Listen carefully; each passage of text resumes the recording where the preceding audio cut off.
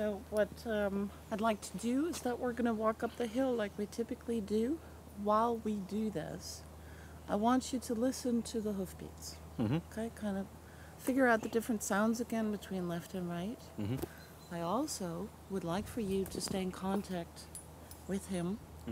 Okay. Okay. And if you feel your mind distracting, focus in on his breathing and the hoofbeats, and stay in tuned with him. Okay. Okay. All right.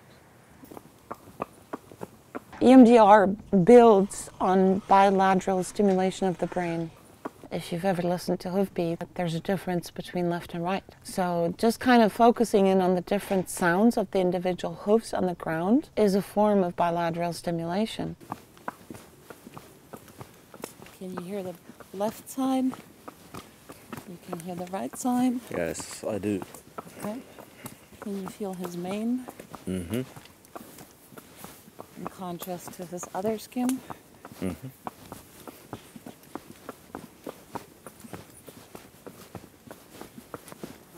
What I'd like you to do is take this first picture, okay, and focus on the feeling in your back while you listen to the hoofbeats. Instead of working with material in images that are being brought up in front of a person's eyes, you draw symbols. It's a derivative of a so-called field technique. If you think in abstract or symbols rather than the actual event, it makes it easier to look at it. The pictures are representative of materials that are still laden with different emotions, but you don't have the individual images along with it.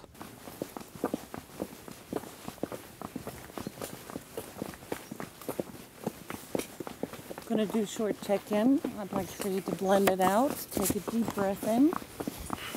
Thank you. Deep breath out.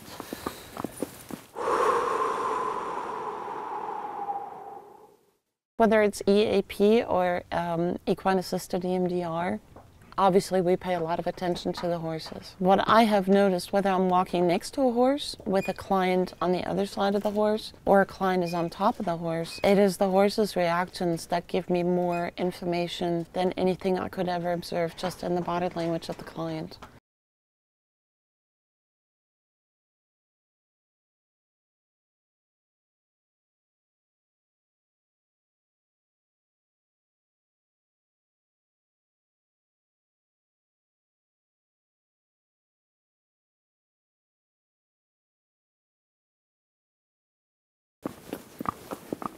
We're going to let it run until you have a new picture, okay?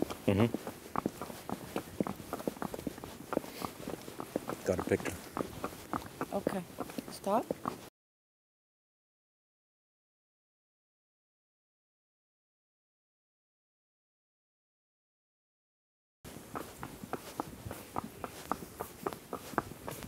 As I'm walking, I try to monitor his entire body. I watch his face. I watch the tension. I watch the mimics. I listen to the speed. I try to monitor his breathing.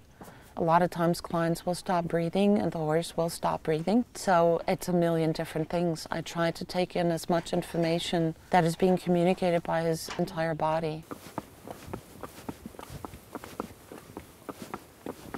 Will du das Bild vor Augen? I have trouble with the word healing. I don't believe in healing. I'm a firm believer in stating being present in the here and now. Being fully present in the here and now. Being comfortable with yourself in the here and now, despite thoughts or impulses or needs or desires that you may experience at a time.